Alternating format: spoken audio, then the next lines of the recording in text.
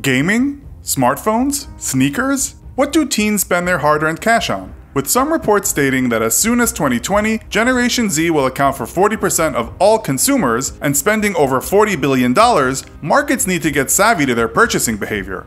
Luckily for them, this generation has left itself a huge cyber footprint for marketers to tap into and draw a plan. So just who is this Generation Z, and what are the things they most desire when it comes to shopping? That's what we'll find out in this episode of the Infographics Show. What does Gen Z spend their money on?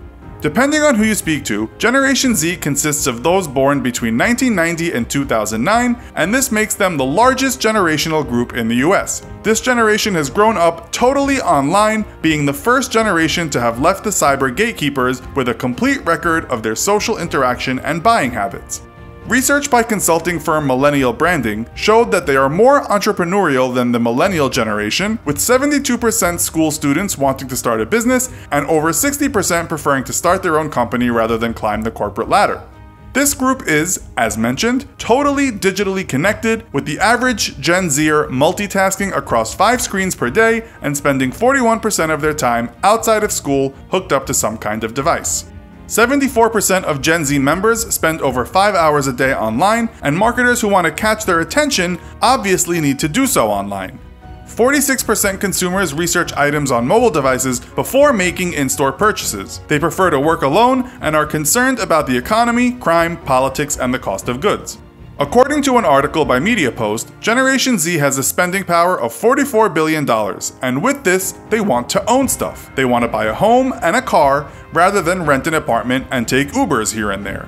In a Gen Z study by magazine Auto Trader and Kelley Blue Book, 92% of this generation plan to own a vehicle, and in doing so, 72% of them are willing to give up social media, and 63% would give up new clothes to own a new car.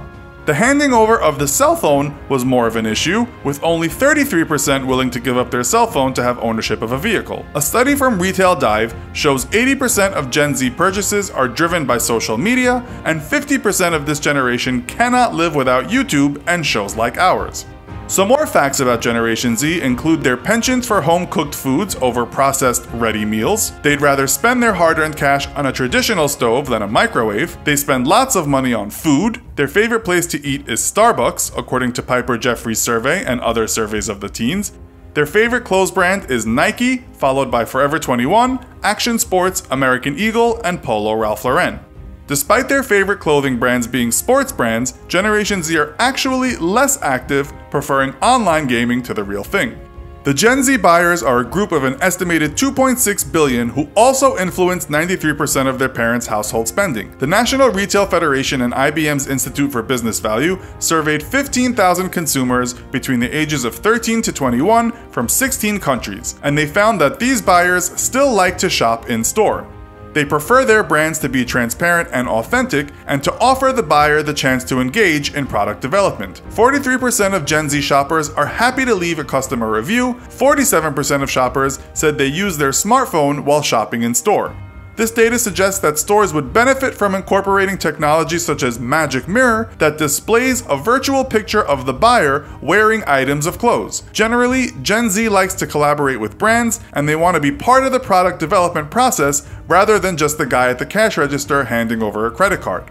So how do we break down Gen Z spending in a nutshell? According to 2015 figures, most teens spend 23% of their money on food, accessories account for 10%, and video games 8%, electronics another 8%, and shoes make up 7%.